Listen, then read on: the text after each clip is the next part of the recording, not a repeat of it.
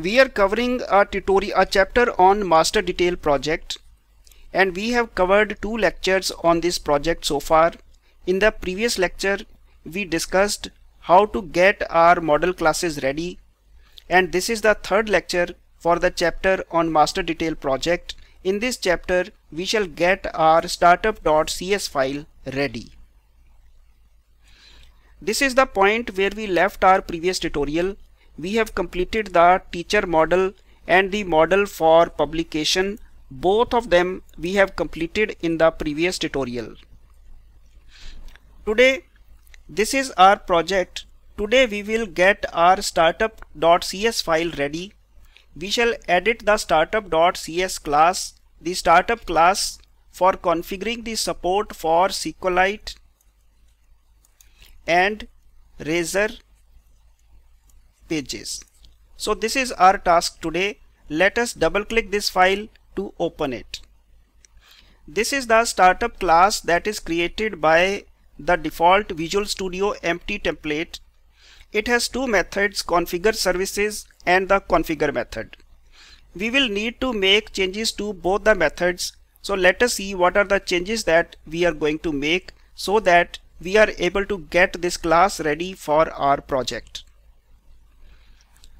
The first thing that we are going to do is we are going to modify the configure services method. This method, as we have already discussed in the starting initial tutorials, that this method is used to add services to the DI container. These services, they can be obtained whenever required. This is now this part of the code. Let me read it. Services.add DB context teacher context. This part of the code will allow us to add the teacher context, will allow us to register the teacher context as a service to the DI container so that we can obtain the teacher context on requirement. This will be added as a scoped service. This will be added as a scoped service, and this service will be available to us on demand. For example, whenever our Razor page is requested, this service will be available to us through the constructor. Then we can make use of that instance of that service to make communication with the database. So let me explain. This is the connection string for our SQLite file. The connection string has been kept simple. The name of the file only has been specified. The name of the file is teachers.db. This is the database file that will be created for us. And here in the options we are saying options.use SQLite. This will configure the SQLite database as our database. You will have to add using Microsoft.Entity Framework Core as a using directive or the using statement at the top of this file. After this, we will also be using Razor pages. So this line is also required.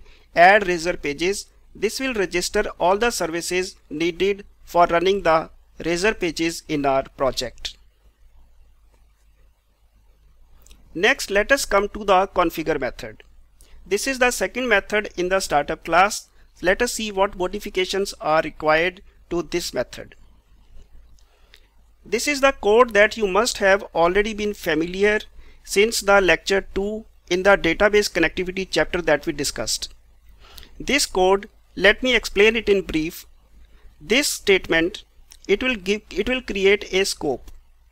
From this scope, we will obtain the services collection, and from the services collection, we will get our teacher context.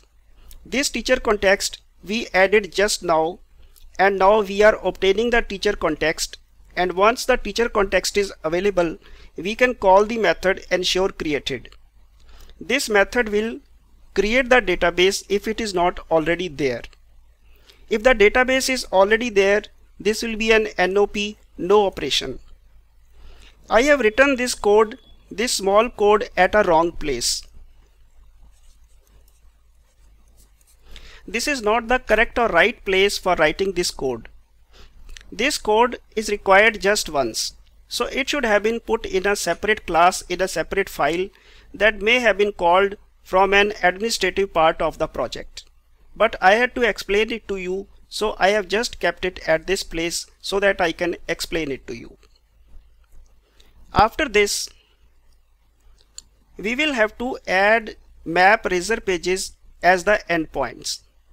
This statement will set Razor pages as the endpoint so that our Razor pages can handle the incoming requests.